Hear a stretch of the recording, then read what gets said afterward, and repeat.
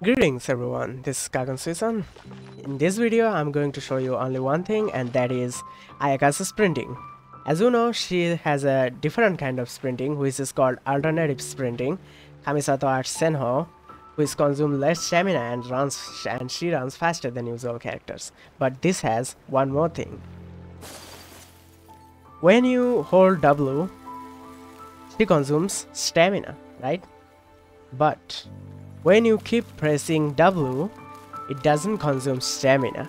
Now you can press W like this, or you can repeatedly press W like this, but it still doesn't consume stamina. So by using this trick you can go very far. No matter how far it is, you can just go with Ayaka's sprinting this way. I believe it's much better than using Kaya as ice bridging, or whoever you use for ice bridging. I think using Ayaka or Mona with this kind of sprint and pressing W repeatedly without consuming stamina, I think you can travel high distances even on the water.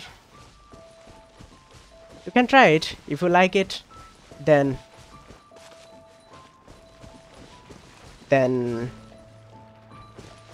press the like button on my video.